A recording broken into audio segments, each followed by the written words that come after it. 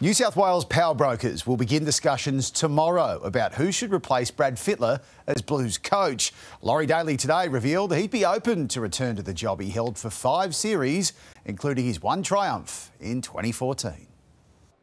It was Kangaroos selection day, but the beast at his origin is always growling, especially when the Blues are without a coach.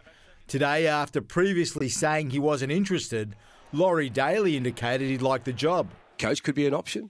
Being a mentor, being in a leadership role, whatever it may be, I'm always happy to help where I can. Daley has the advantage of being free from club coaching, an option Blues skipper James Tedesco favours. I think it probably does work better with someone who doesn't have under the club coaching, because they put all their energy and focus into the origin. Daley gave Tedesco his debut, something he's grateful for. He's very knowledgeable, still got great input and great knowledge of the game. So respected, right? Yeah, 100%. Well respected around the game. So I'm sure, if he put his hand up, then they definitely have everyone's support. Tedesco's Blues teammate Latrell Mitchell was a talking point. A cameo in the Koori knockout for the Newcastle Yowies with a finger injury that ruled him out of the Kangaroo selection didn't impress everyone. Mitchell's club in the firing line. A little disappointed that the South Sydney club gave him permission to play when they didn't give him permission to play for the Aussies. You understand that? Well, it's not a national campaign. The other concern for the Kangaroos, this punch from Josh Addo-Carr. There is an issue with Josh Addo-Carr at the moment. Yes, there is, and the integrity unit are looking into that incident. However, it would have been an injustice if he was left out